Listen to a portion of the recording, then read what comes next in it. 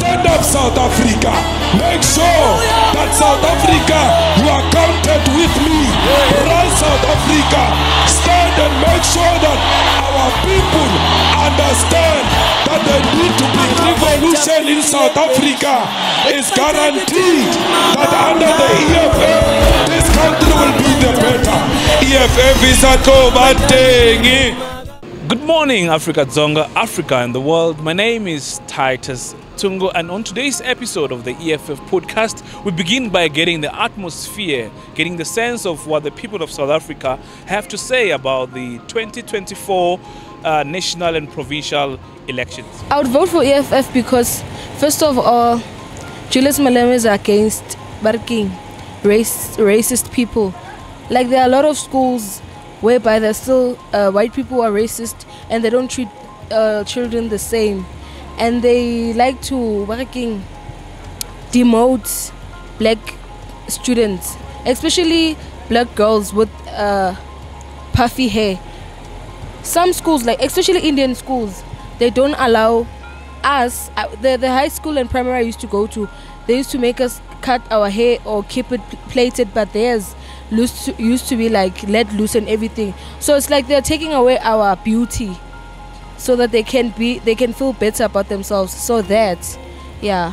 And I know you're not going to say because Kilimezi and Makwabasa treated Central Comsebet, so Kinahana at least her vote la moto or Etla Benilene, Abe right, but you're not Bobby Pilla. What's Halloween? Ke na le tshepo le matla gore EFF e tla bereka sentle yone di ntse ke ba tla maloba le ka tshokolo e kile ke ya mo le so gona le mo ke feitseng teng mare ga go fela nna go feitse bone yone ntse ke batla EFF le mabaneng ke bua ka yone EFF. All right, I did register to vote. I voted because I would like to see changes in this South Africa, especially where people is homeless, and especially for the hospitals where the people has got no medication, no bedding, windows is broken, and I will also appreciate if people doesn't stay in places that is broken down, just hijack buildings, because that is where the highest risk is. So it will be appreciated if the housing can be sorted out as well as the water and electricity. That's always a problem, there's always a shortage.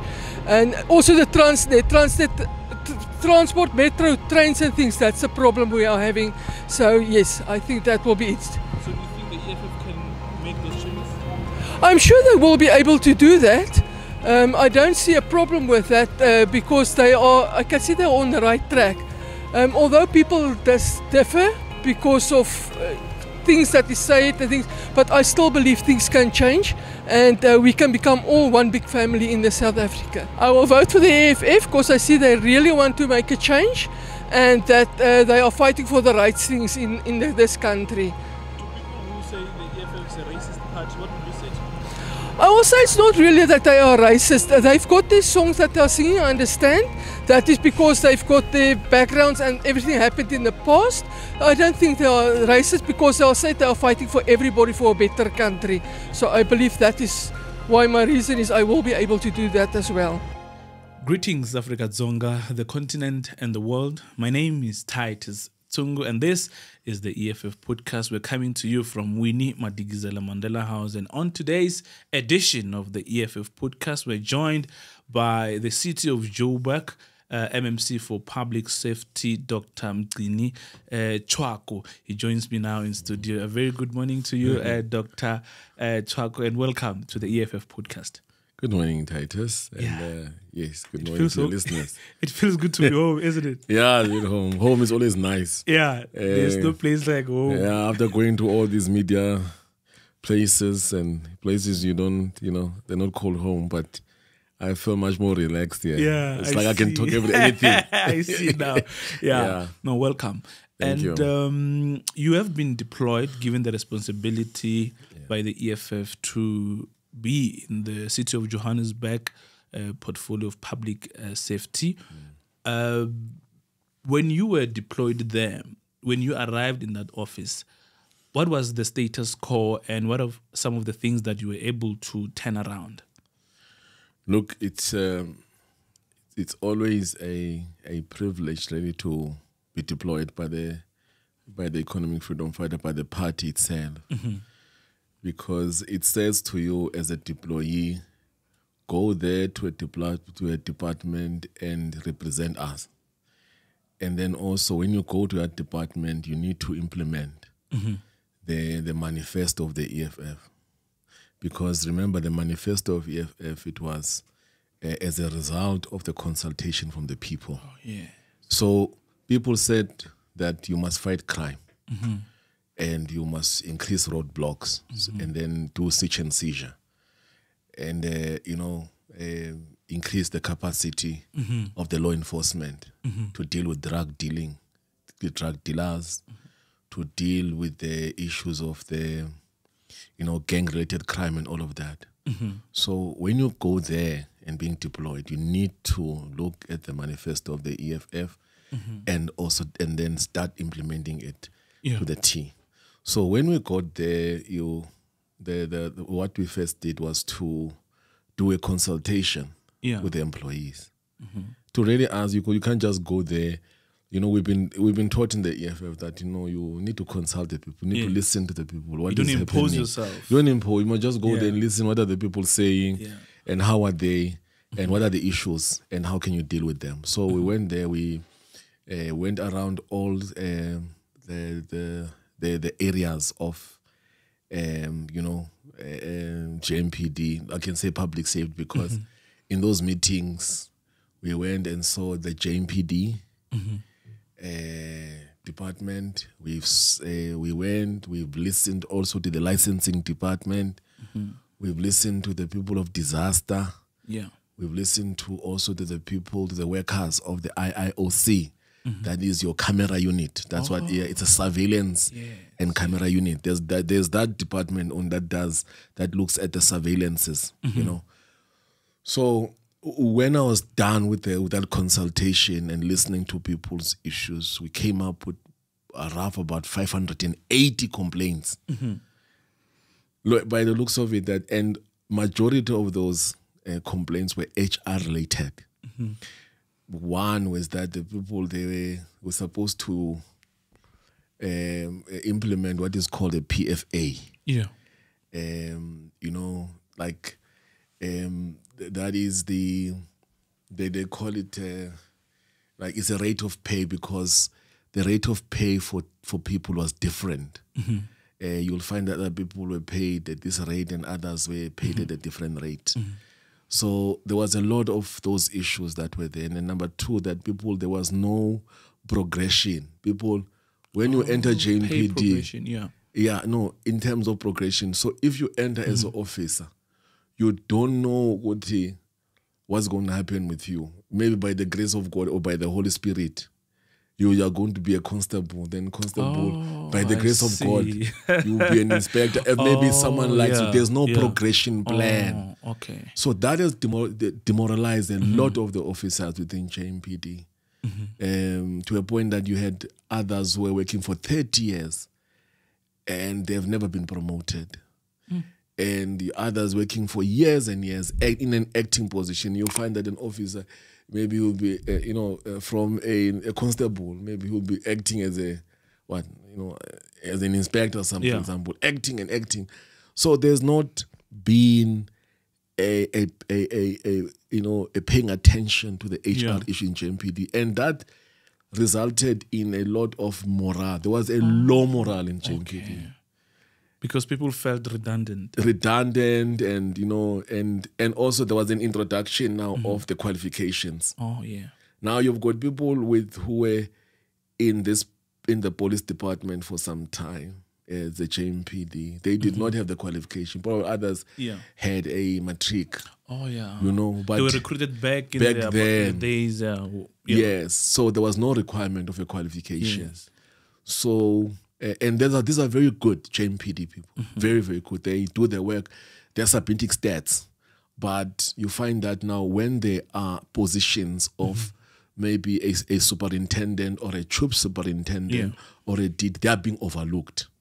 Whereas now they had these number of years being in the unit of experience, but Now, when these positions are vacant or open, now they can't get in. So there's that problem that is there. I know that the acting HOD currently, the way that he did, he managed to manage that kind of a problem was to create now sort of a way that these people can be upskilled within the EMS. Yeah, well. So EMS has been sort of doing very well in terms of taking all those who don't have any qualification, put them into a program to upskill them. And over the years now you find that it has started to to be fine. Guys are being placed in position, but in the JNPD, which is about 6,000 of them, that was left hanging.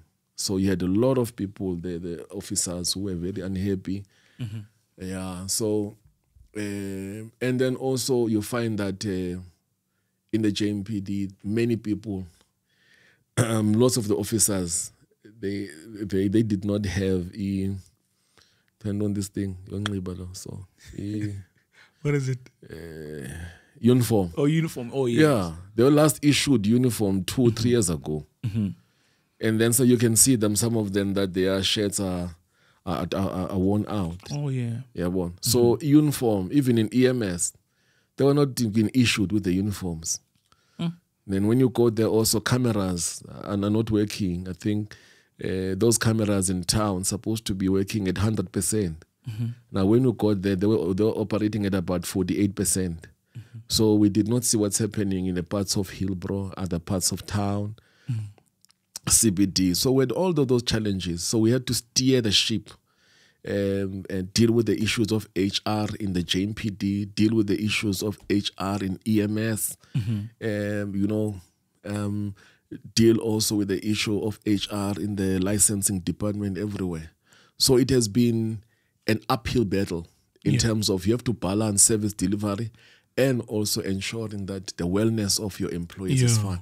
We have to boost this morale. We need to motivate the people. And what was also very, that was not very good as well, was that many of the law enforcement officers, they have not practiced shooting for a very long time. Others as far as 2 years to 3 years. Remember, every 3 months, you must go to the shooting range. You must always be shooting, practicing shooting every time. So that challenge, it is still there, but at least now we've ordered more bullets. I mean, have you seen the new that we've launched? We're ordering more bullets and more guns, and some of these guys, they don't even have guns. So we've ordered more guns, and that thing, it will be finalized very, very soon. And also, I think one of the last challenges of which many people, they were one of the last challenges, because others, I don't want to talk about them for security reasons, because if the thugs know what the JMP don't have, then they're going to take an advantage of it. Of course. The issue of the vehicles. So I know that so many people are seeing JMPD and with, riding on those quantums. It's not about their doing. The problem, they didn't have vehicles. They were you find them squashed like sardines. And what is so painful was that when they arrest a suspect, they must put the same suspect inside that thing. Endangering their lives. And that thing is extremely dangerous. That was the thing that was not making me to sleep every time.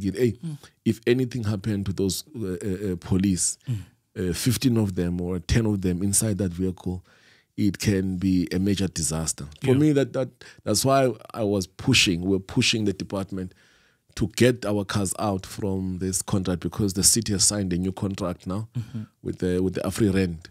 So they've actually gave the cars, many cars, a lot of cars have been issued right now. So at least it should be better now. And I mean, highway pro, the guys from the freeway patrol, if you look at the mileage of their cars, it was going for 450 now. I mean, BMW 450. I mean, imagine it's like what is that? And there were all of them 5 in a BMW. And so these are the people who supposed to provide services efficiently. Exactly. And also stop other people to say this car is not roadworthy, but they're driving a car. 450. I said, you know what, guys? There'll be a time that I'll say no more fuel patrol. All these cars, they must be parked. But just when we're going to issue that moratorium, and then the cars they were issued, as you can see now, they've got new BMWs. They've been issued a bit, but I want more. Yeah. We're still waiting for more, because the idea is to have in each and every off-ramp, there must be a fast BMW. You know, I've been seeing quite a lot of BMWs on almost every off-ramp here in Gauteng. Yes. And that shows that there's serious police visibility. Yes. And that is, courtesy of EFF in government. Yes. No. Hence, you ask me, why is it Manje Namhlanje? Manje Namhlanje is inspired by that. Okay. It means service delivery right now. Yeah. Not tomorrow. Yeah. Crime fighting manje namhlanje, bylaw enforcement manje namhlanje, traffic enforcement manje namhlanje, because our people cannot wait for these services anymore. The ANC has promised our people for a very long time in terms of we're going to deliver and deliver. So we need to, as the EFF, we have that agency to deliver to our, to our people there. So that's what has been inspiring also in the Department of Public Safety, is that if you go there, is that every time I'm asking, when is this thing going to happen? Not by yesterday, but today. Yeah. We don't even have time, because there is money in the government. There is money. Just that if it needs an EFF deployee with a superior logic to really implement those policies, because there is not a chance, but you need to think. You need to use your mind, because if you are not logical or you can't think properly, those administrators, they will fool you. You will think that there is service delivery, but there's nothing. So every time you need to be ahead, and also you must come with ideas. You must lead. You must lead. Obvious, being inspired by the EFF, manifesto and the policies, because I'm going there to implement the EFF manifesto. No more, not less. And if there's some new phenomenon or some new issues that we actually come across, it is very imperative that you consult with the leadership and the officials in terms of, this is the situation, this is the approach. So that you are able to implement that. Yeah, and through the Namhlanje Manje operation, what are some of the positives? What have has the campaign yielded any positive results?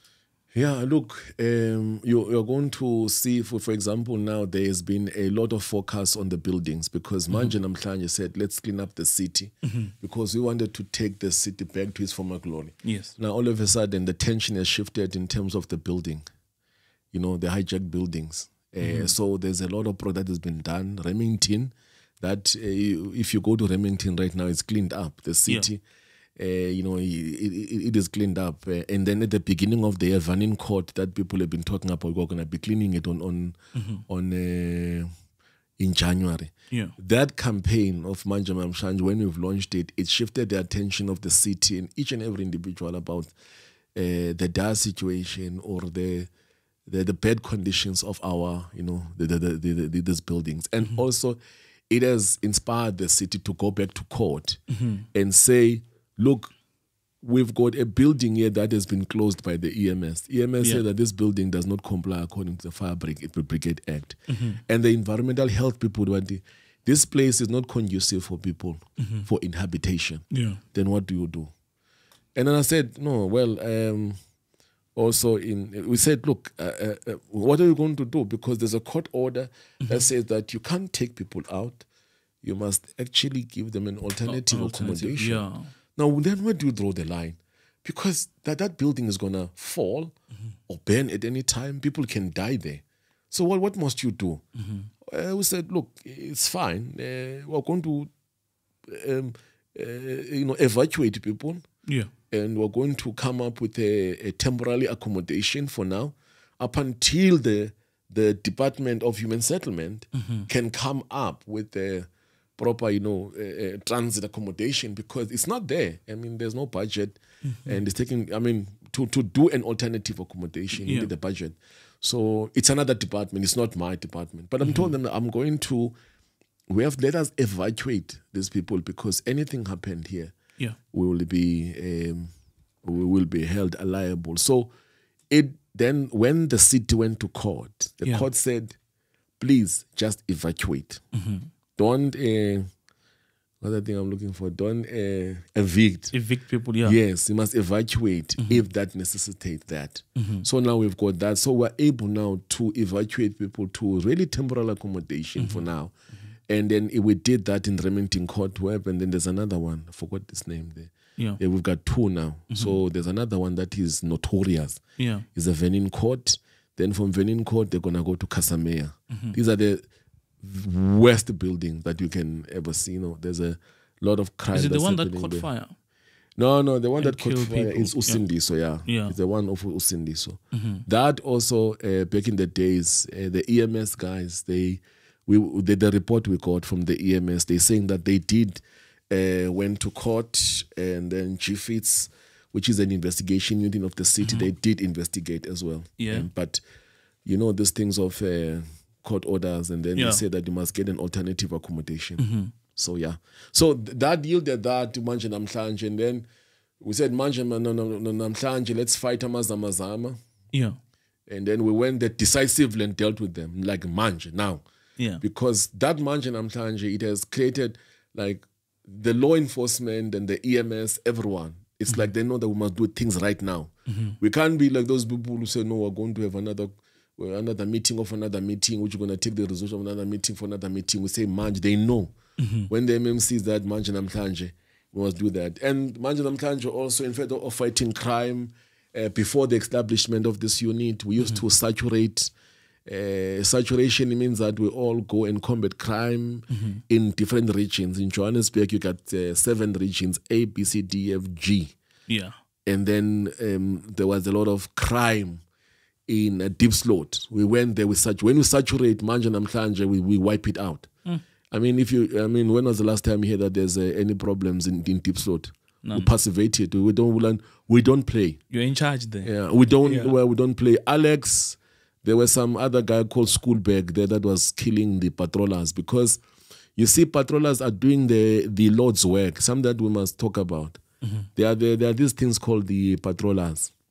They are the unsung heroes, and I think one of the proposals that I want to put to the leadership, actually to be incorporated in the manifesto, we must formalize them. The EFF government must support fully these patrollers. Yeah. We must support them fully.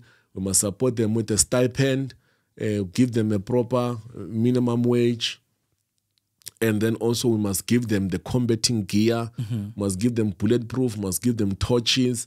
We must ensure that we have a response. There's a software that they want to introduce, even the patrollers, that shows them where they are at night.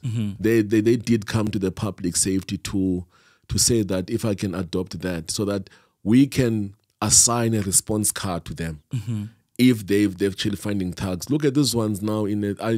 There's something brewing there in Orange Farm. Orange Farm patrollers are becoming revolutionary. They chase thugs with guns. Wow. And they apprehend them, and those ones of Alex. And then there's something happening in Deep Slot as well. No, they don't have guns. They chase someone with a gun. Oh, they chase someone with a gun. They chase someone with a gun. They don't fear for their lives. No, these guys are fearless. I don't know where they come from. These guys, they've taken that thing. They're in charge. Yeah. The only thing that they want, the EFF government must support these guys fully. And you see, these are the people, like, they just stood up, but we're going to fight crime. We're going to patrol our communities. The only thing that they need a support of a response vehicle.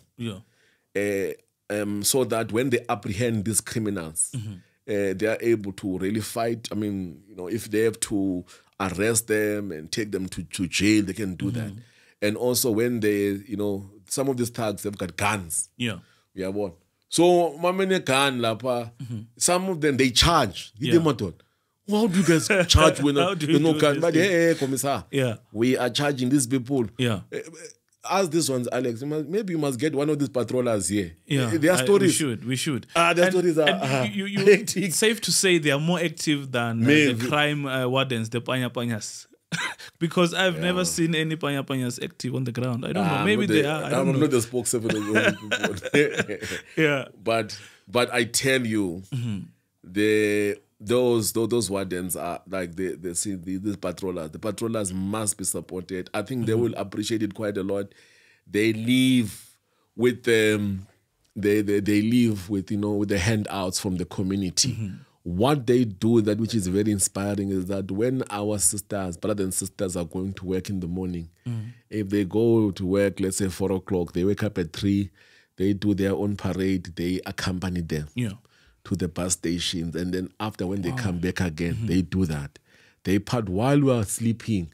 These patrollers are patrolling around. And by the way, it's the EFF that has mobilized these patrollers. Look, there were a lot of patrollers, informal patrollers, which were there. But inspired by Alex, inspired by some of the patrollers in the Orange Farm, I said, this actually, let us expand it, because it must not be now within a certain region. Let's do this thing in a ward-based. So every ward must have patrollers. Those are going to be the eyes and ears of the law enforcement officers. And in Alex, what they did, when they've got block patrolling, they put them per street. So those ones, that's why in Alex you can see that the stats has gone down. Yeah. Because those patrollers they are here. They're on another level. They're on another level. Yeah. You don't play around in that Alex there. The only thing, to a point where there were hitmen. There was a hitman. Yeah. There was a person called Schoolberg who was killing them. Almost 5 of them have passed on, but they said about Pediman, they're going to intensify more. They go, and those guys, they go and do search and seizure. Because these are the ones they see every day, what's happening in the community. And then we made a decision, and that's also what has inspired this crime prevention unit, was that we need to have a unit within the JMPD, crime prevention unit per region, that will be dealing with crime only. Yeah. But so that was also these issues of the patrollers. They wanted a dedicated, a response unit, and the response car was to saying that let us have that unit within the JMPD. What is going to be working with them? There's going to be the eyes and ears. I mean, if I can tell you right now, most probably next week we're going to have a press conference. By the way, they told me that in the history of SAPS, or in the history of law enforcement, they've never recovered so many guns within a short span of time. Yeah, it's only been 10 days. 10 days, roughly 10 days since we've established that unit. The unit was about 10 days. We've configured 21 guns. Already, 21. Yeah. Those boys, they don't play. And we meant what we said, using Section 49. If you point a gun at a police officer, we shoot to kill. You must never do that. Never point a thing. Is never in the city of Johannesburg point a gun at a law enforcement officers or or the officials of the city or community members. If the thugs and the gangsters, they know what is good for actually them, they must never do that. They must think twice before they take those guns there, right? Because this is a city of Johannesburg, and there's a new unit in place, and we don't play. They must ask those ones of Hillbrow last week. They must go and get the report or what happened. And it sounds like it's a multifaceted approach in terms of crime combating. Are you working together with the crime wardens? Well, I haven't seen them as yet. We have not worked together as yet. There are cases when we did Amazama, we were parading together. But of course, when you get this parade, now we need to vet these parades, because in a parade now we see a lot of private security. We even see AfriForum. AfriForum security, like what is it doing to the parade? Who are they? Who vet these people? So I've seen Namapanyaza come in as well. 4 or 5, you know. but not much. Yeah. I don't know what was the idea in terms of establishing those comrades, but I've worked with them once or twice, but but we have not. And I must say, from my observation, you're more active than the crime wardens, and this should be commended. You are, in fact, doing your work as the public representative of the EFF. Now, let's look at the launch of this unit. You have partnered with Olani Kumalo. Yeah. Why did you bring him in the picture? First, I think that let me comment on the issue of crime wardens. Okay. You must never reduce the JNPD officers to the crime wardens. It's not the same thing. Of course, yeah. These ones, there's a crime combating and prevention unit, are the JNPD officers who have gone through training for 2 to 3 years. Yes. Who got they are full officers. Yeah, fully fledged. Yeah, but fully fledged. Yeah. The crime prevention wardens of Lusufi, they were taken to our academy, by the way. He never said thank you, that guy. They were trained. They were trained there because, I mean, we do train all traffic wardens in Ekurhuleni. Some of them we do take them. Yeah. In other areas we do train them because that's another money generating income as well. So when you are trained as a traffic warden, you can do bylaws. Yeah. Right? You become a peace officer. Yeah. But I've seen some of them carrying guns. I don't know where did they train to carry guns. Yeah, bon. And that's why there's been a big war in terms of their mandate. Yeah. To be honest, I see them driving BMWs. I've never seen them chasing criminals.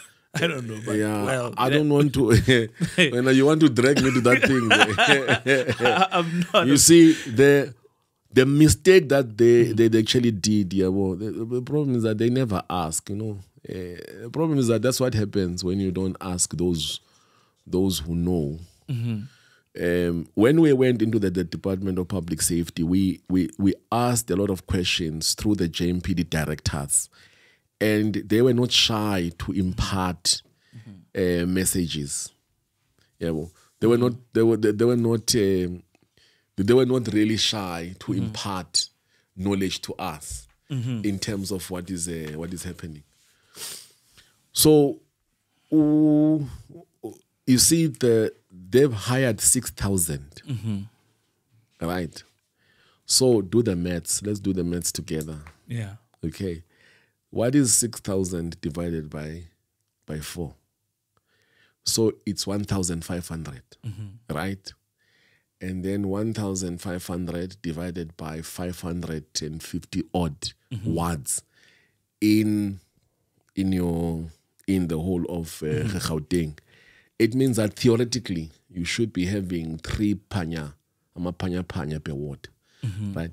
But the manner, you are not going per shift. You only get something like minimum between 900 and 1,002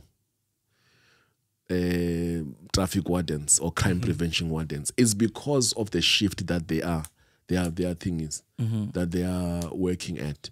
It's called a 4-day in, 4-day out shift. So the 6,000 that you see, you'll never see those people because you should have done 6,000 for Johannesburg only. Actually, for the whole city, for the whole Gauteng, you should have done something like 6, 12, 18, 24, 32, 3,000, 32,000 to have a serious impact. The 6,000 for Gauteng is a drop in an ocean. It's because of the shift system that they are operating. It's called the 4-day in, 4-day shift. So in a shift in the whole of Gauteng, imagine you'll just have like maybe 2 panyas per watt, which is not going to be sufficient because remember they will have this concept of 10 plus. I don't know where they came from, but we wanted that. Yeah, and you've been active on the ground fighting Zamazamas. What is the latest now, and what do you think should be the lasting solution? Look, the issue of the Zamazamas, what we did now, it's what is called a disruptive operation, is to take their means of producing this final product. We've taken their pendugas. So a penduka is when you take the soil, you put it in that thing of a, it's sort of a ball mill. And then you put mercury, you put vinegar, you put all these ingredients there. Then from there, you get this leach that you'll be able to get gold there. So that equipment, we've confiscated it just to disrupt them for now. Okay. What is happening in Zamazama? Look, the guys, Zamazama is the people who are, it's an informal miners.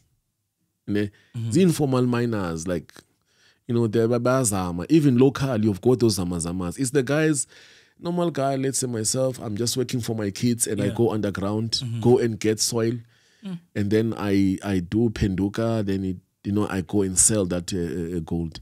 The problem with the Zamazamas is that, and we must get it right, it's a turf war.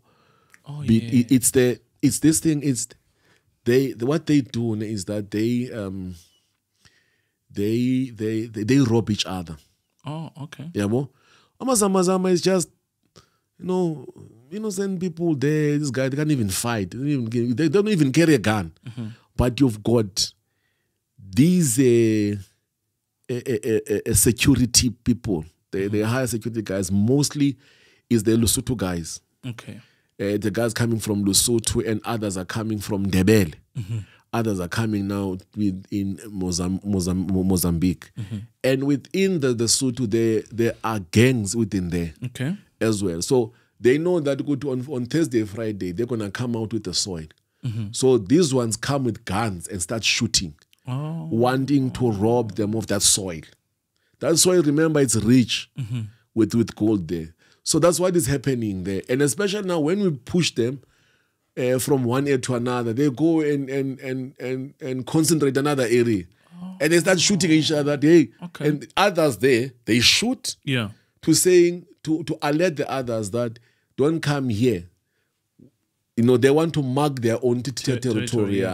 So is that turf war that is happening between those gangs there. And then sometime you'll have between the guys that are wearing the yellow blankets and then the other ones who are wearing a blue blanket in Lesotho. And then you've got now the Ndebeles now as well, who are also, they go there, they want to fight and they want to rob. What is happening there. And when these happen, the community or the residents are caught in the crossfire. Yes, in the crossfire. Residents of Jerusalem one day fled to Florida police station. You were with them there on the ground. Yes. How are you ensuring public safety? Regard when such tough wars unfold? Now, what we've been doing every time, we've got, they must just be careful, we've got undercover units. Even last week, we had, last week we had the operation there. Where, so one of the public safety informers, they told us that something is happening there. And we actually moved in. So they think that we're actually gone, but we're not gone. We've got our undercover unit checking the area, what is happening. For now, we're doing disruptive operations every time. And we're looking for guns. It's just that it has been difficult to locate where they hide guns. We were very fortunate when we did that raid of Zamazam. We found the guys inside the mine. We had to go in the belly of the mine to go and find those guys. So what they do, they get those guns and then they go up, start shooting. When we chase them, they go inside the hole. Oh, you see? Yeah. So they do what is called it's a sort of a guerrilla war, a guerrilla warfare. Yeah, hit and run. Now, our communities must be very careful now. We've seen now in the bridges, especially in around M2, if you have a puncture or your car is if you can and maybe you have a fault with your car and you stop alongside the road, they start coming out. They start coming out. So we are going to do the operations around M2 here. And we've seen those kind of things that are really happening. So our community, they must just be careful, but the operations are being planned to identify all these hotspots, people coming out. This guy, they hide under the bridges. Then when you have a tire puncture or you stop because of whatever thing, they just come out. So that's why... And they're heavily armed. They're heavily armed, yes. So that's why even our freeway patrol, there's a move now to send them to tactical, because you cannot have guys from freeway patrol not being tactical. They must carry heavy guns, AK-47s. Yeah. Because I mean, they will deal with the cash in transit as well. You know, in the freeway, they will come across cash in transit and all of that. So yeah.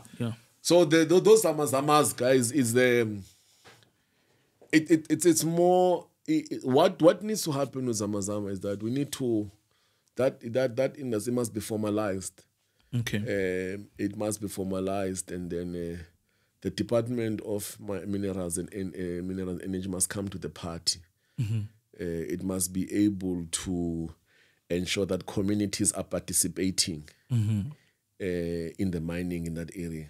You see, because you see that is a viciousness of capital, because you know the capital, they go to an area, extract, abuse people, exploit people, and leave the environment like that. That's what we see there in the old mining areas, where these mining people, they mine and leave everything. So we need to ensure that the small scale mining must be formalized. I think that the EFF will be sponsoring a bill on that. I know that in the Department of, they said they've got a police. That police, we've never seen it. Maybe they were doing it for themselves. And so many people are complaining about it because it's not being implemented anyway. So we must make it into law. Yeah. And in a nutshell, deploying soldiers is not going to solve the situation. Yeah. It's a waste of money. Waste of money and a waste of time. They could have given us that money. We could have used it, put it into good use, strengthen this new crime prevention unit and the tactical unit, because that unit still need a headgear. We bought, but it's not enough. We need a night vision. We need more combat uniform. We need more cars. So if the national government could have actually capacitated us, giving us more resources, we would not disappoint. You know, look, I don't know, because even then they've got the NIU, it's the National Task Unit within SEPS. I must say those guys, we worked well with them. You know, they've got that attitude that we have of wanting to really fight crime. So that NIU, it worked very well with the TRU, with the TRU of the City of Johannesburg. It's all about communication, because the station commanders, they do conduct myself, and they also do conduct this unit. So, but the national government and the provincial government, they like to parachute them themselves. And in the process, they actually get bent in the process and make huge mistakes. Talk to us about your partnership with Kolani Khumalo when launching this tactical response unit. What were you looking at? Look, Kolani is Kolani. We've been sort of, you know, I've worked with him in one of the operations. I accompanied him on two operations, maybe 2 or 3 operations. And it has been one of the proposal to him that why don't you partner with the City of Johannesburg, because you've got an intelligence capacity that we need. You know, he will bring that up. And he's a very genuine individual. I've seen and vetted, you know, his way of doing things. And I think that even the JMPD officers, our undercover unit, they've been very comfortable to work with actually him within the ambit of the law. Because every time when I was with him, I had to check that is everything in place in terms of, you know, what is he doing? And what I can tell you that he gets things done. And then, you know, he's got a very, very smart and intelligent unit that he's running, and we'll wait and say no, the informer is coming with the information in terms of where we're going to hit the place. And then it will definitely be that we did see drugs. Now I was so surprised, like I'm a drug, and they were coming out. You know, so it has been that that he must come and work closer with us. Let us sign the service level agreement with him so that he can give us this information, because in the department in the JMPD, public safety, we've got many stakeholders. Yes. We've got the firm, which consists of banks and other business people. They form a conglomerate. They are working with us. That's why we actually give them some of our crime preventing guys to really pay for them and all of that. And then there's also other security companies which have been working with the JMPD. They've been vetted properly, and they work within this ambit of the law. Yeah. So I said, Kolani, you've got this capacity. And I said, no, let us make it formal now. Let us do this ACL. Let us not, try and help you there and there and all of that. Come closer. Let us work together. And also, because they were rejecting him in terms of Mojalab and all other areas. Yes. We decided, no, we are going to bring him closer. We work with him.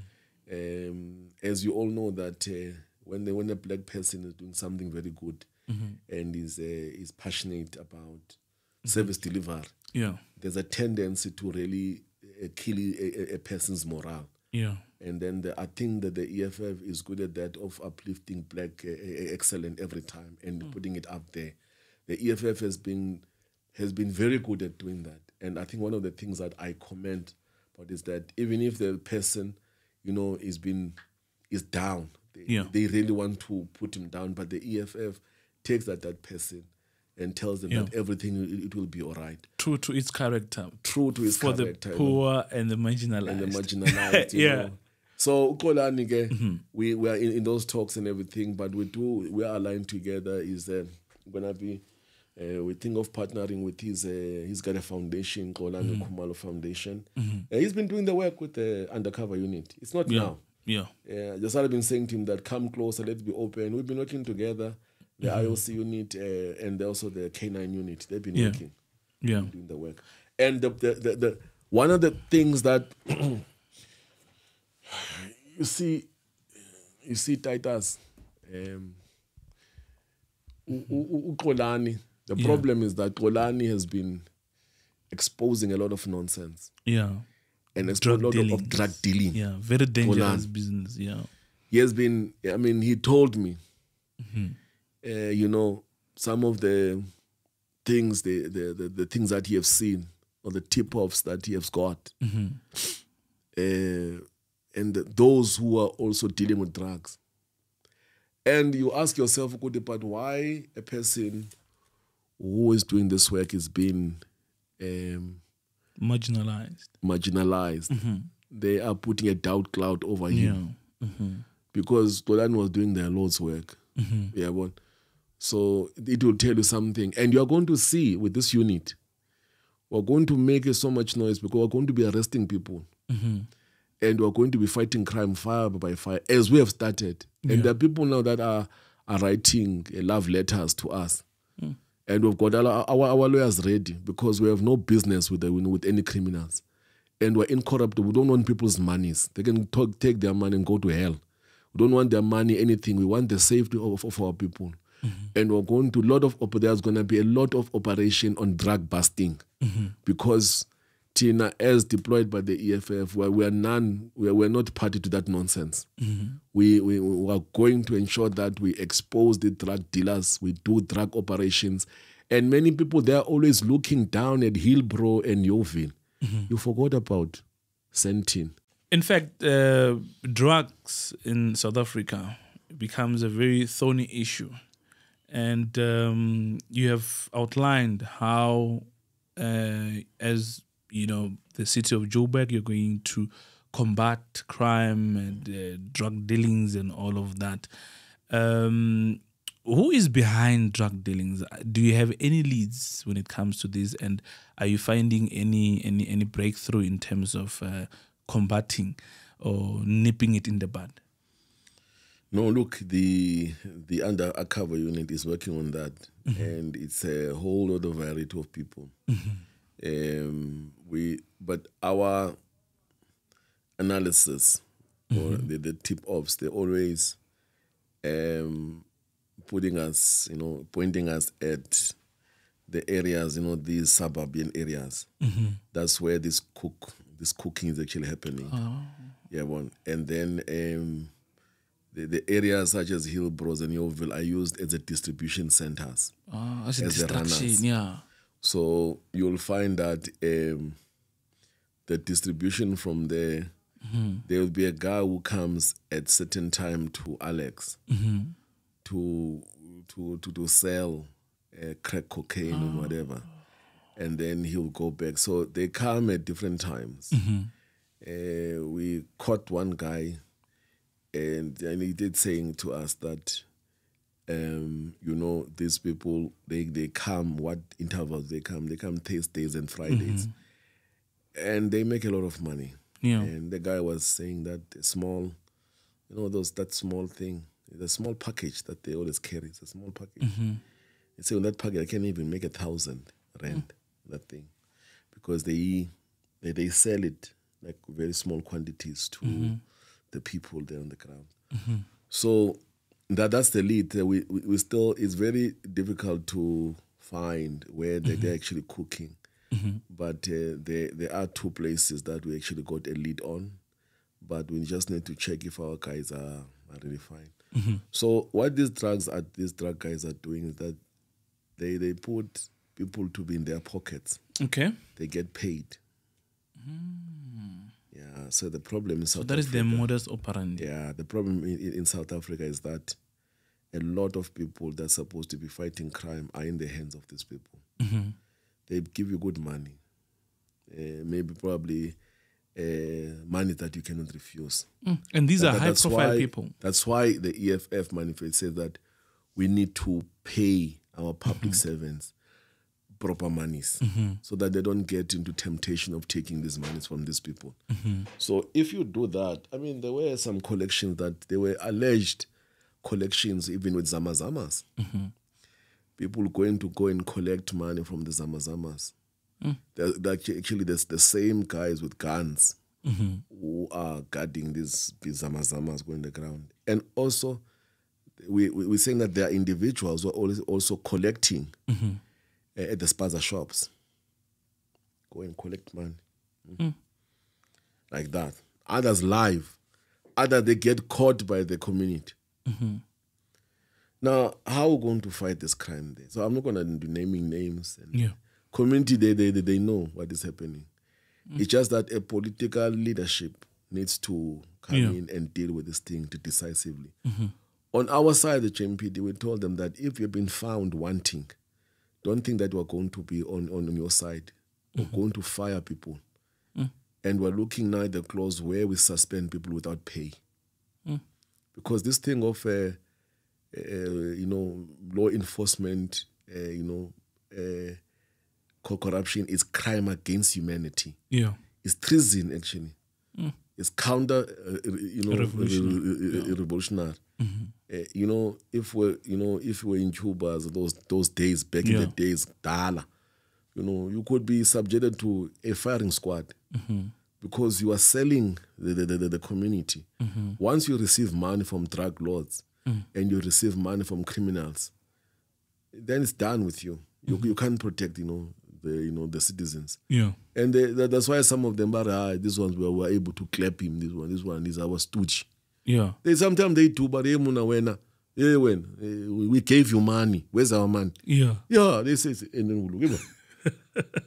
But with our guys, that we have indicated other guys, I can say that we haven't got any of those within the JMPD. We have not received now any information about our JMPD guys taking bribes and being taken charge. We haven't received that this point in time.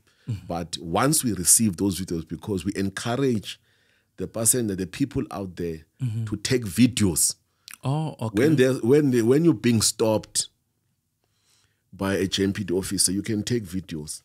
Okay. Yeah, you can take video. There's no problem. You can take pictures. Why not take pictures? Because if we were open like that, remember it's Cardinal Pillar number 7. We are opening that open, corrupt-free government. And so that is what is happening. So if people they get they are bought by the criminals, we're gone. Yeah. So I don't know. In 2024, when we get into that government there, province and national, we must deal with that issue that decisively. It's going to take a lot of political will to do that. Yeah. And ever since you came to the city of Joburg, you've been on an upward trajectory, and you have just launched the licensed satellite station in Deep Sloot. That is a breakthrough. Can you just talk us through that?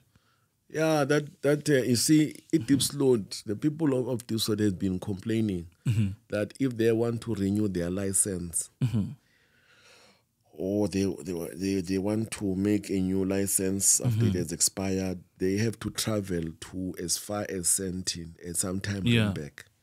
They've been looking for that station for a very long time. Yeah. And the guys have been dilly-dallying, not completing it and all of that. And so we went in, there's the EFF. We got the support of the leadership of licensing. Yeah. We pushed up until we said, let us get some human resource anywhere. Let us get the place on and going. It was registered with the province. Only thing now we needed to ensure that everything is in, it's fine, and then we can start it up. So it just needed that, a political will, just to push it. Wow. We push it, and then it actually happened.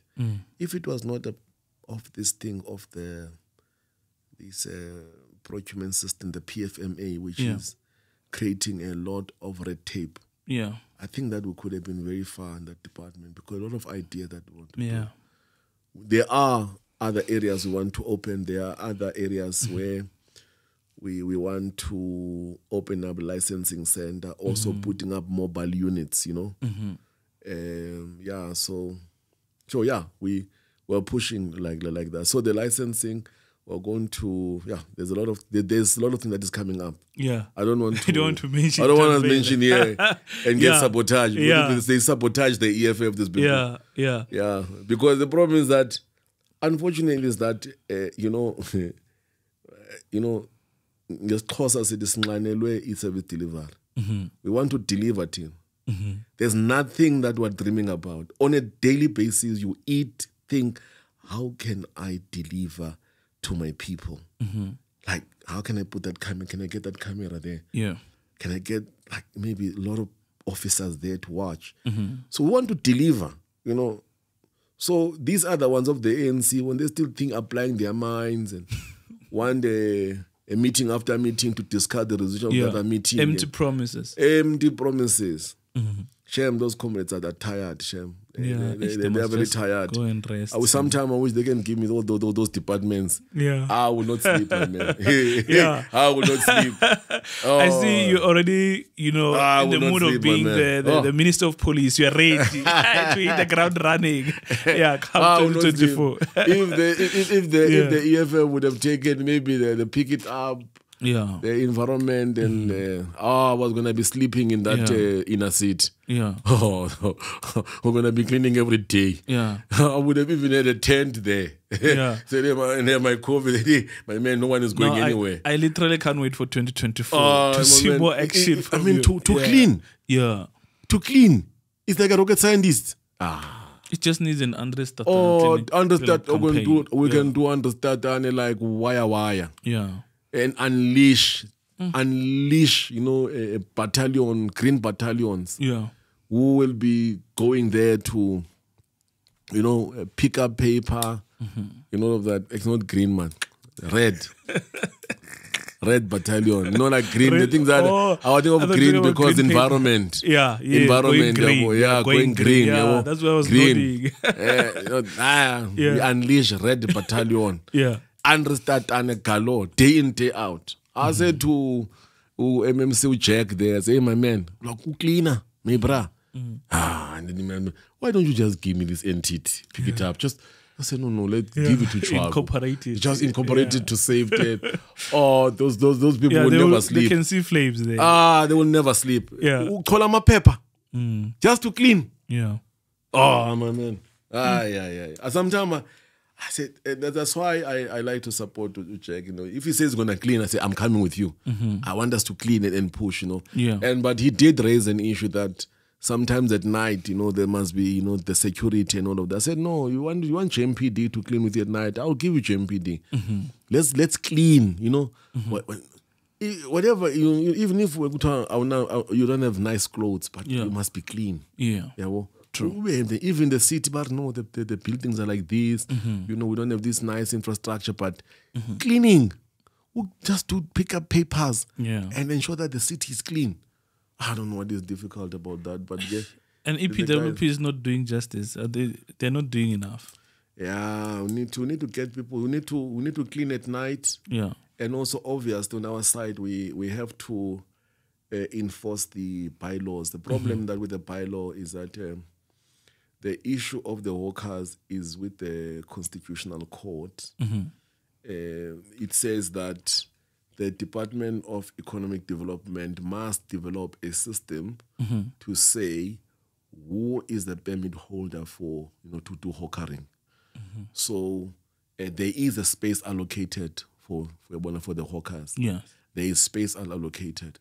So the city said before you can enforce bylaws in terms of you know, who can sell here, who can sell here, that system must be, you know, developed properly, and then the city can approach the High Court to say, no, we've done that, it's fine. Then we can enforce the bylaw that you can't just you know, sell anywhere in the city. There are designated areas. I went there, I inspected them, I saw that there's a high volume of people because we must not put our people. I know, oh mama, those people we actually grew up. You know, in that era where Ogogo, who were actually hawkers, you know, they used to support us. So I checked the area and got to know that there are many people who are passing here.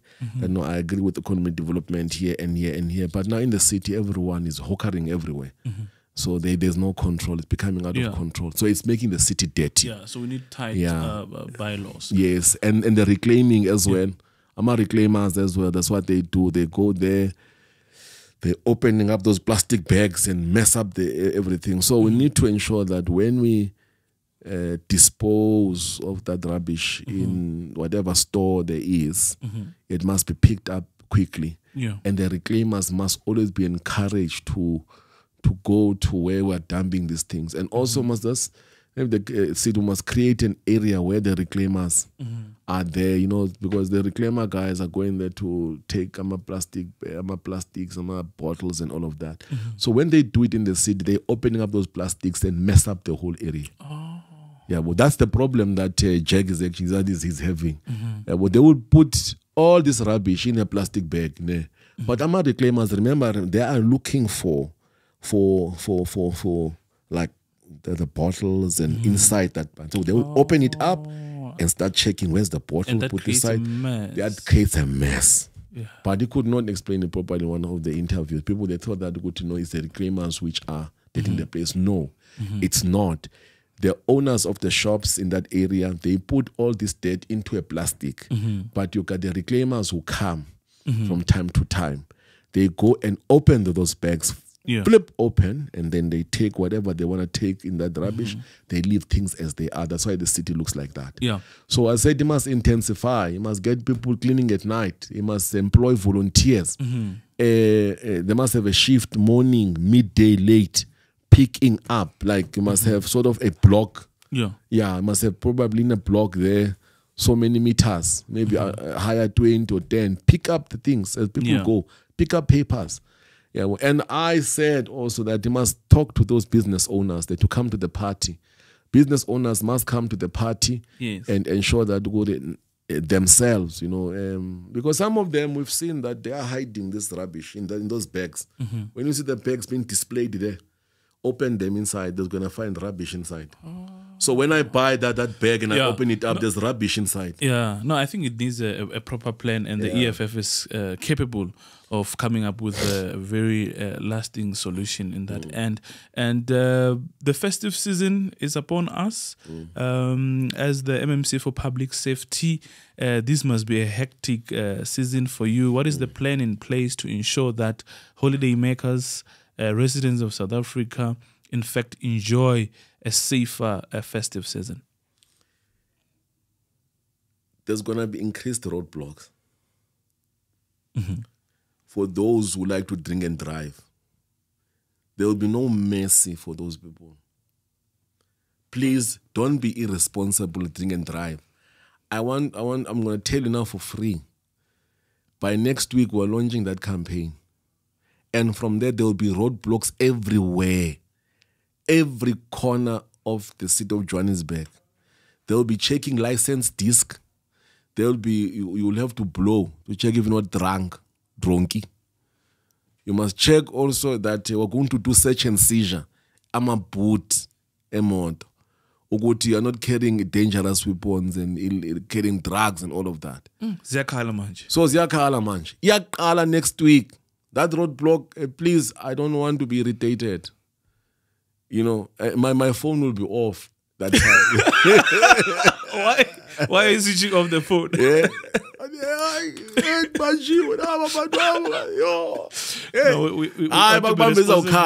Yeah. And I said that starting from Monday next week is lungisa indaba zakho manje namhlanje. In other words, ensure that your license is not expired. Make sure that your license disc is not expired because uzohamba. And make sure that when you drink, you don't drink and drive. You can do one of those things of e-hailing. And don't do crime, because also in terms of crime, we're going to intensify our crime combating unit. There's going to be a lot of operations in areas of Orange Farm,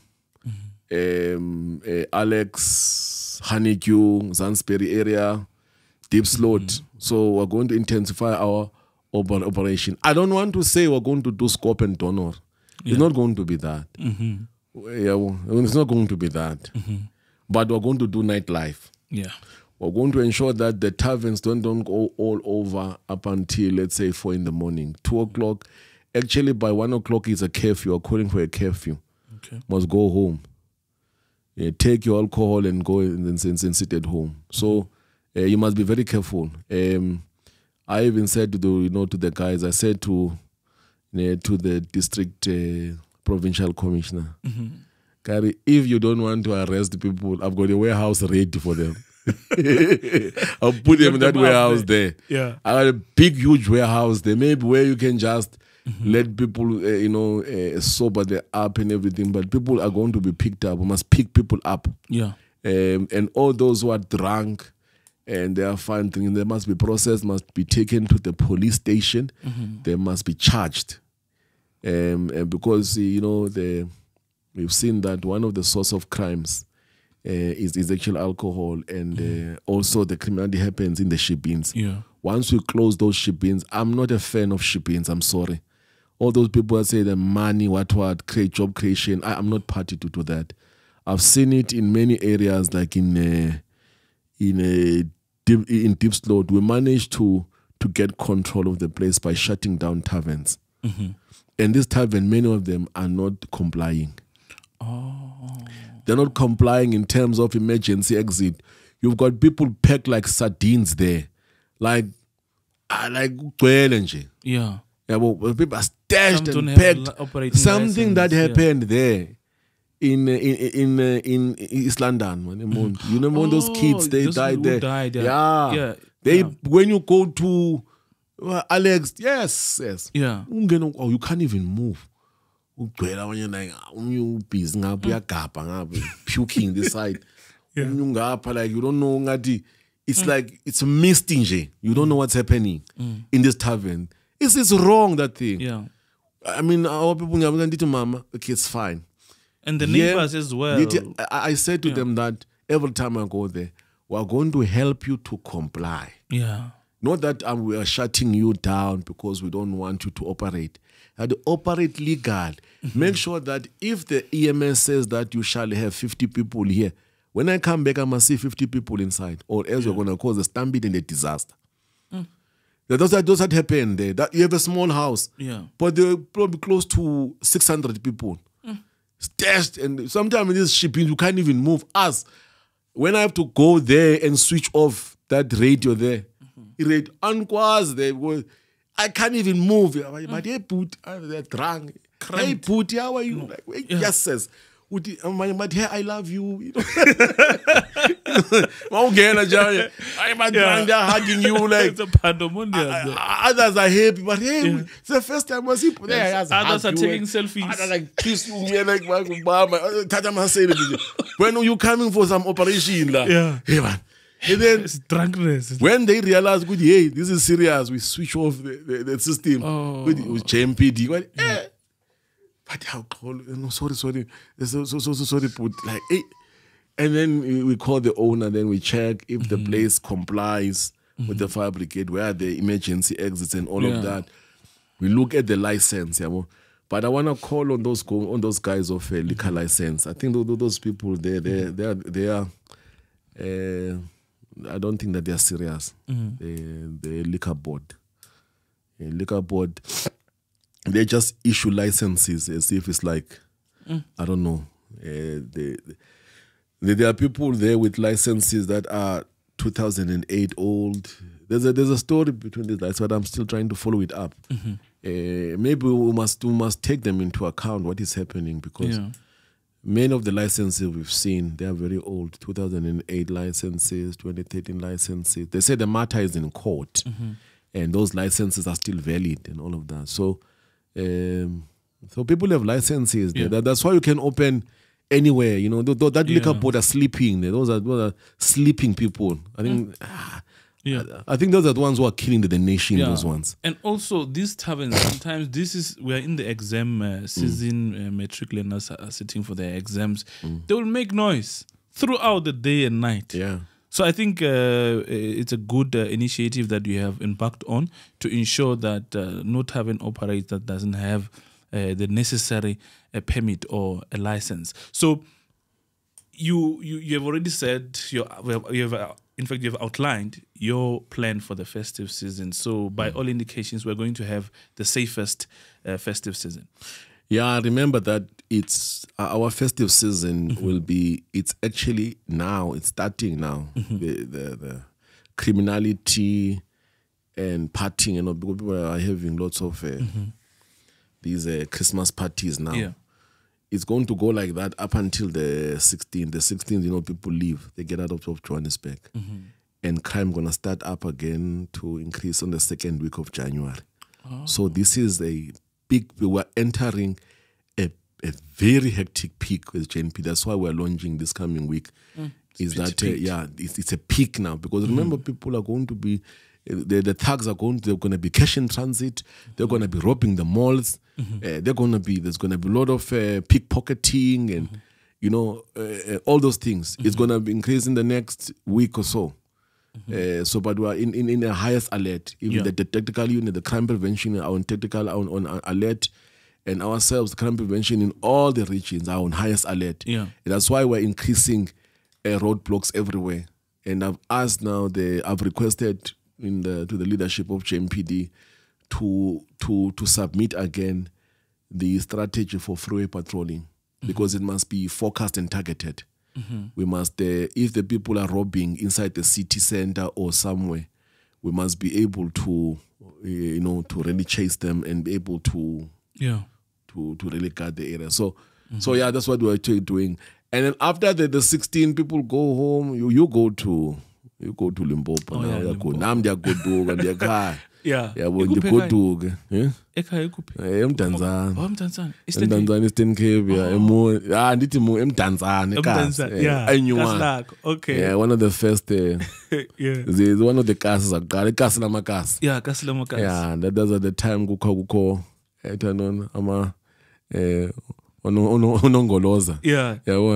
In fact, I started knowing you, working very closely with you when you were deployed in Limpopo.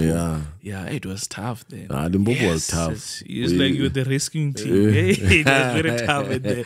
Limpopo was we appreciate the the deployment from the leadership, and we knew what the leadership wanted to achieve in Limpopo, and we and what we found is that we found the fighters of Limpopo welcoming. Yeah. And we worked quite very well. Sekhukhune, I had a sea of submission of membership. Was so shocking. Every week, if you can even ask at home, every week I was there. Yeah. Every week, from Thursday, Friday, Saturday, without fail. When I think of it again, I've never spent any weekend in Johannesburg. Yeah. Actually, every time I would leave Sekhukhune on Monday, because we had to meet them every time. The trick that were taught by the CIC and DP, and also by Komisam Mgcini in terms of, that's where I learned in terms of building structures and managing structures, that you need to meet structures. You need to give them a target and you need to follow up. That's what you need to do with the EFF. Because you can't just say people, no, thank you very much, and be like a bishop. It's like a rally. You said, guys, that's what we did with in that place there. And without fail, and all of those complaints that RLC, the officials are still owe them a party. Yeah. Is that we agreed that we're going to be meeting every week. We're going to get reports. So we would give each other targets, 20 this week. Comrades will go and work, and then we know that I'm arriving on Thursday, Friday, Saturday, Sunday late. We're having a reporting meeting to report, get the stuff, and then from the following morning, I'll just go to the office, check everything's okay. Then from there, I'll drive back to Joburg. Yeah. So that's what we've been taught, is that's what actually drove us there. Yeah. The only thing I remember was that there was a lot of membership that was coming in to a point that we didn't have a capacity to capture membership. So where to now, I think I remember a DP had a problem with that, because our membership was not corresponding with the membership national. Yeah. And then you find that when we went back and checked, that a lot of our work has not been captured. So we captured a lot of our membership. Yeah. We got the students coming in and all of that. And I think even now, to set up each things of VTF, so BETFs, should not be a problem, because there are people in actually Limpopo. It got a potential, a huge one. Yeah. Comrade, they very love the EFF. In the villages, they are welcoming the EFF. We didn't get any resistance. There's an area there that probably what we might have to look at. The area there, the mining area there. It's Sekhukhune, yeah. Yes. The mining area there. Yeah, that area there. So we need to zoom into that area at some point to because those mining, bosses, is that they don't want the economic freedom fighters to really grow, to flourish there. Because the area became dangerous because they've got hitmen there. Because once the EFF is strong there, it will fight for the rights of the people. And those mining posts, they don't want that. They always like to find ways to kill the EFF around those areas. But it became very strong. The leadership of that area there, they worked very hard. We've managed to find people, but there was a big, a resistance when they arrived. A big resistance. Yeah, but you managed to stabilize in that belt there. That belt, I still feel that I should have done more there in that belt, because that's the area where the EFF support is going to be very, very strong, because there's a lot of exploitation of the miners there.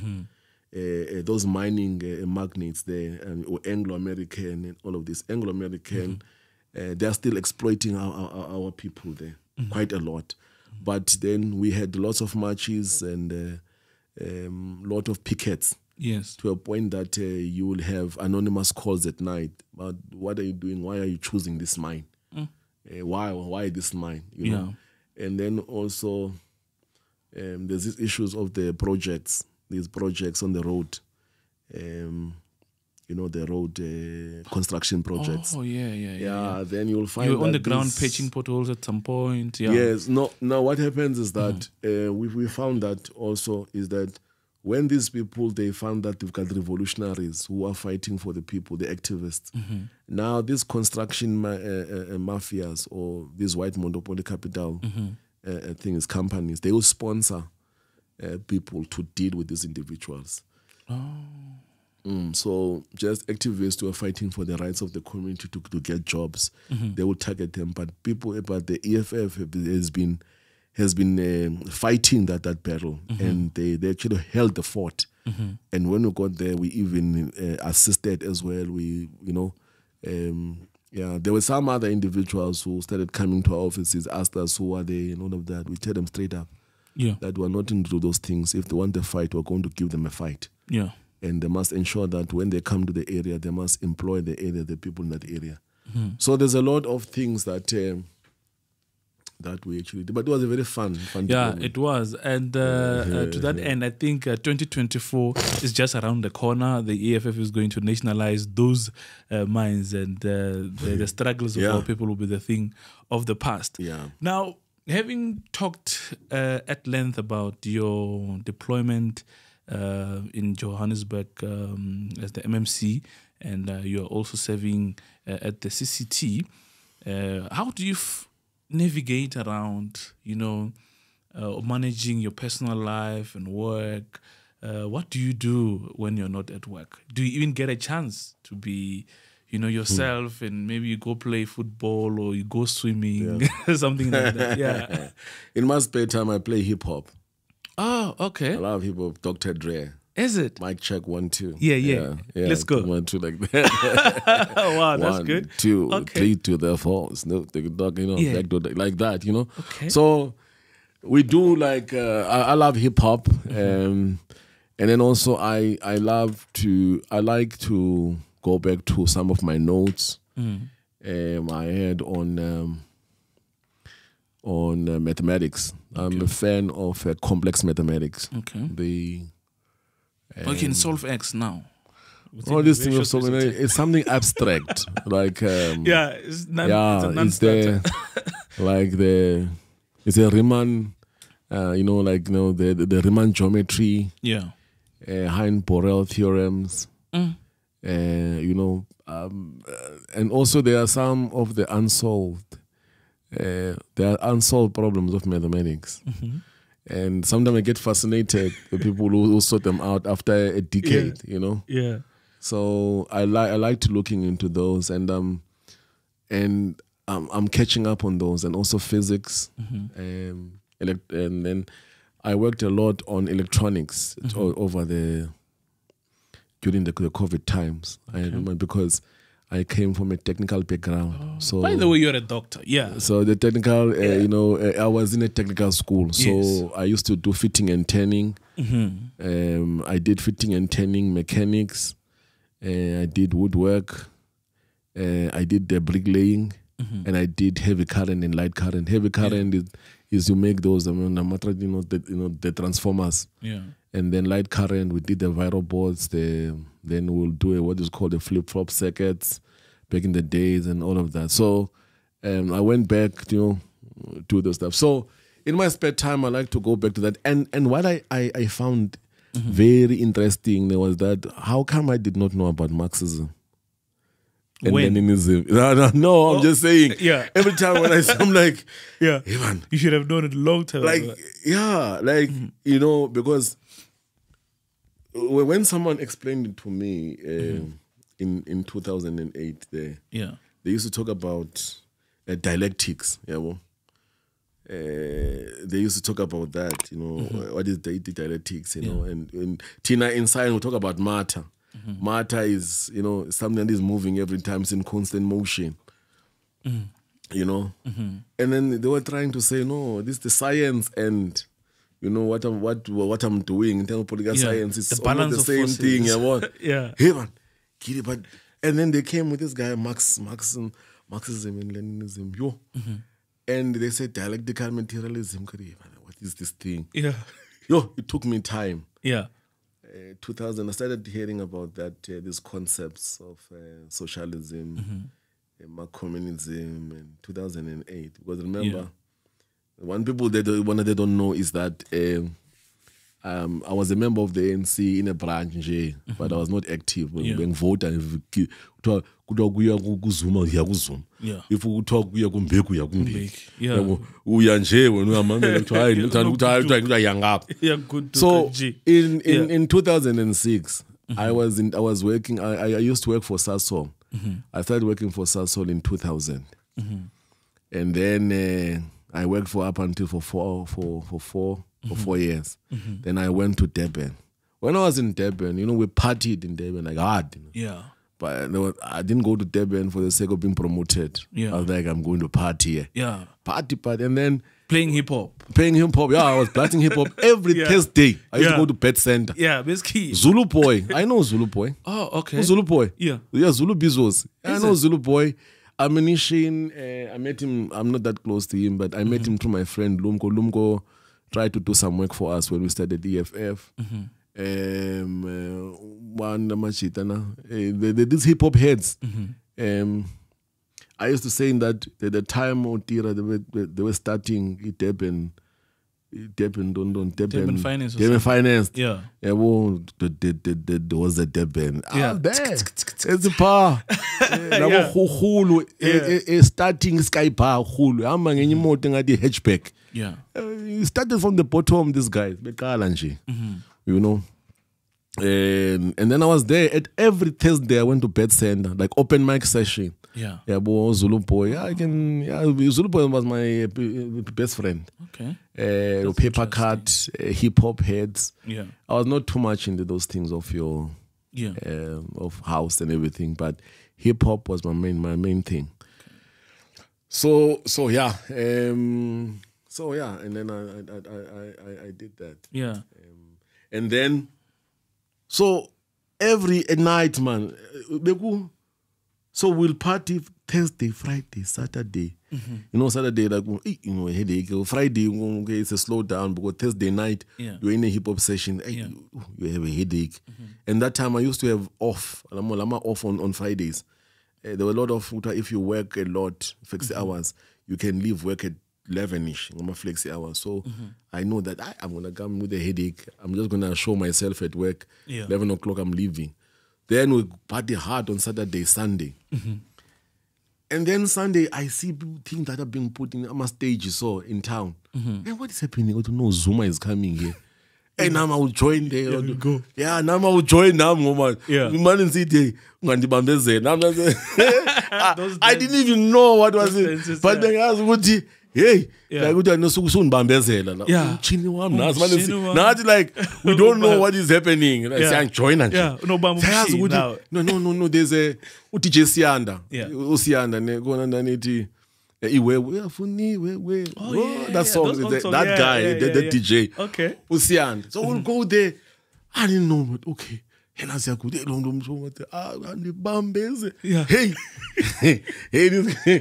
Now the one goes, no, this guy is alright, and the good guy, and then you see CIC talking there, like no, hey, maybe this guy, and then you don't know which one is no, they said this guy is alright, they are, they are actually this Msholos is a good guy. They are, they want to suppress him, want to deal with him, and hard, hey, and I went to East London, when I went to, that was in 2006, at 5, 6. I went to a holiday. After 2 years, I attended those, those court cases. I'm not even like the active member, but no, this guy is like this. I went to East London, but I don't support that guy. You must do big. I'm begging, hey. I don't even know Mbeki properly. I didn't even understood where he speak. He was speaking very deep English. And then I know let me not support this guy, man. I think Shy Mbeki. I shy Pulukwan and Danga.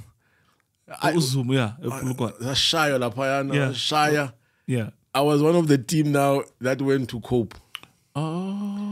That's how I went to COPE. Former president there was a lost their conference. So there was a national consultation in Sentin. I was there we just went for a consultation. No, this community are gonna talk and what is to be done. Then as Marxist and so as a Marxist Leninist about what is to be done. Now probably about the democracies, what was let me go and listen there. Yeah. I found myself in COPE. And by the way, COPE emanated from that frustration. Former President Thabo lost a group of elites there. Now, when you're able to analyze it now, I mean, I'm more mature and politically. But the group of elites disgruntled. They did not know. I mean, they were just angry because remember now the balance of forces were shifting in the ANC. From the bourgeoisie. Yeah. It was now the forces were pulling to the left hand. I mean, to the left-leaning class. But remember, ANC is a centrist. Yeah. It's a actually, but it's a broad church. It's got everything there. So the balance of forces can be those of the capitalists, the bourgeoisie. Yeah. They will pull it in that direction, which is what is happening right now. Yeah. When Cyril won. Those forces of so now that time it was those left-leaning class which were the if you remember that campaign was run by the SSCP and the COSATU. So there was a left-leaning class that was pulling now the balance of forces away from because Mthabo is more right-leaning. So there that time it was the balance of forces were going to the left, and now this bourgeoisie now, we're not gonna have a voice here. We better go and form our own thing. They went and formed their thing, and then Shilowa and Terra, they fought. We can even tell a lot of stuff there. Yeah. There if you know chaos, you must know there. That's why when you speak about democracy, you see how the EFF built its structures and it was founded. It was founded first. It had a founding manifesto, a reason. It's based in terms of this founding manifesto. What happened, what is happening right now, and who are we, and what are the motive forces. So in other words, there was a proper diagnosis of what is happening. It was not formed out of... And consultation. And consultations were there, So what made EFF, to really last this long, it's its foundation. Yeah. The leadership actually thought it very thorough in terms of they had a foundation, they had a reason to form why you have to form a political party. And they looked at what happened, they look at the material conditions, they look in terms of what is happening now and what does this party seek to achieve. They look at a founding document. Which is there. So they had the EFF has a very solid foundation. Yeah. Even if you are lost, you sometimes you get lost, you get confused. But that founding document is there. Who are we? The Marxist Leninists, we subscribe to Marxism, Leninism, a school of thought. And then also in terms of who our motive forces, white and so it does say that it comes up with that. So what's so powerful about it? And I think that coming from back in the days in the ANC, seeing how it is, and then went to COPE and see how wobbly, was the political party and how incoherent. Incoherent, yeah. How incoherent it was in terms of how the information was flowing, because province could reject what the national says. Oh, the center was not holding. Like that, yeah. There was a time that when Gauteng had its own constitution. Yeah. Gauteng had its own constitution. Gauteng of COPE? Of COPE. Had its own constitution. And they know. And then it was actually... so yeah, and now they keep on firing each other. Exactly. So you will have a directive from national, but all wards must be, all branches must be ward based, and then you'll have Gauteng, but we reject that. Wards must be VD based.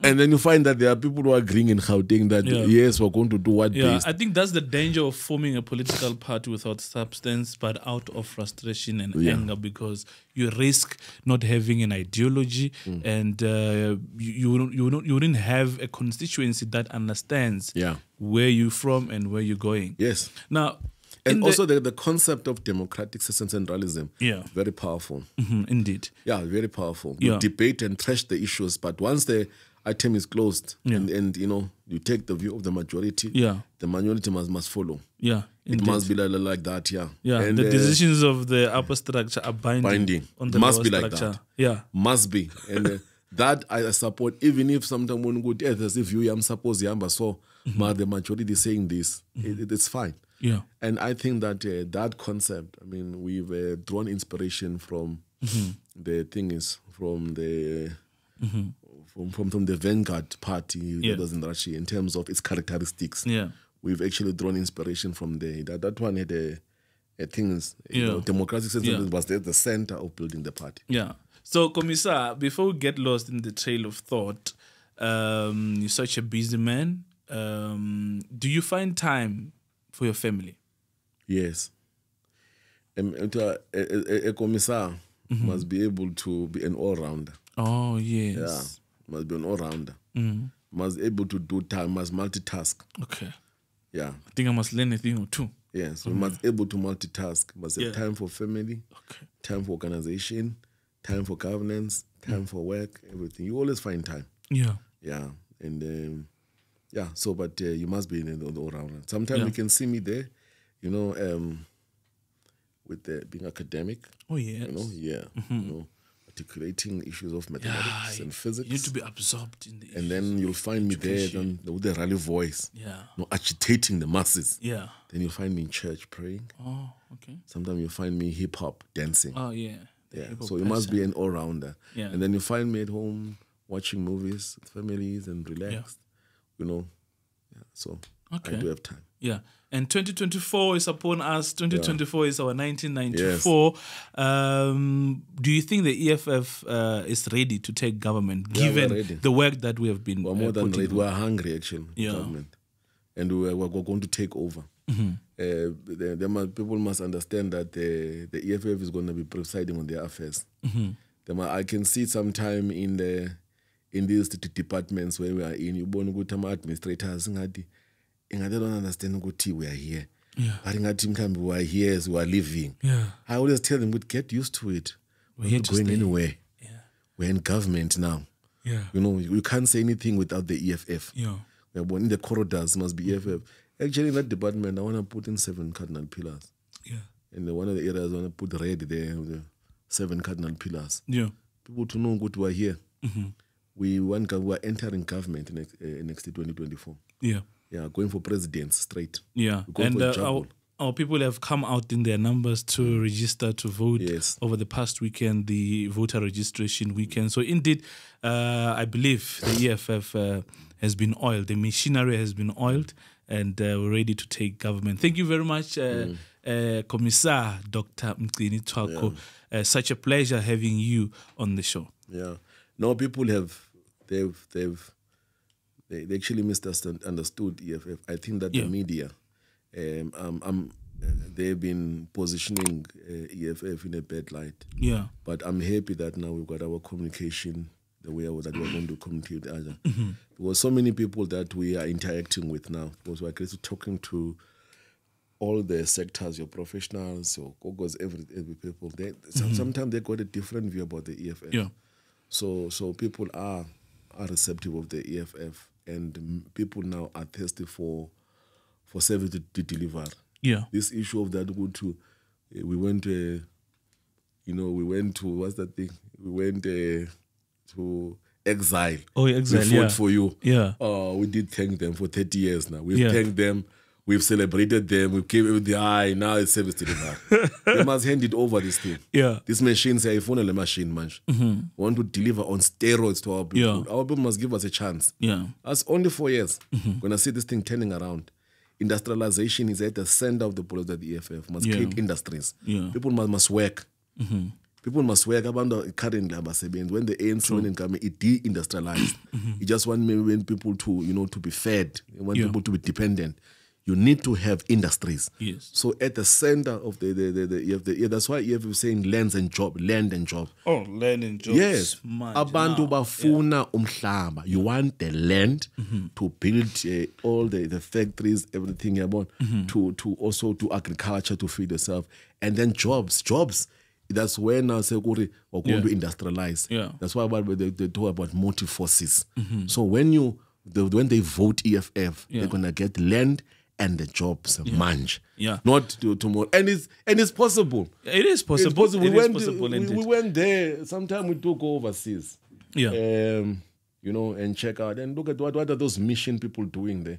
I think that personally they are doing those things for their selfish interest. They're not bringing companies to for people. I've seen others there in Thailand. Yeah. And then when I was in the legislature, we went to look at the factories assembling cars. In Thailand most is one of the headquarters where they're making cars and all of that. Yeah. So we were a couple of companies. I was why don't you go to South Africa? Yeah. And they said no, just create a path. Yeah. We said bring your assembly line to South Africa. Yeah. So they're there. With you being part of the EFF, I think everything will be achieved. And next year it is the right time for us to, in fact, set the wheels in motion. And we've come to the end of today. So thank you very much, Dr. Tshwaku, for coming through. A lot to talk about. Yeah. But in the interest of time, we're going to leave it here for today. But I do hope we are going to catch up with you some other time.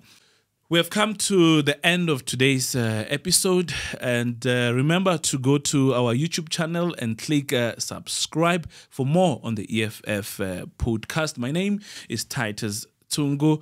Until we meet again, good Ikwengeta. Stand up, South Africa.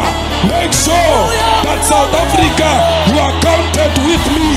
Rise, South Africa. Stand and make sure that our people understand that the need to bring revolution in South Africa is guaranteed. That under the EFF, this country will be the better.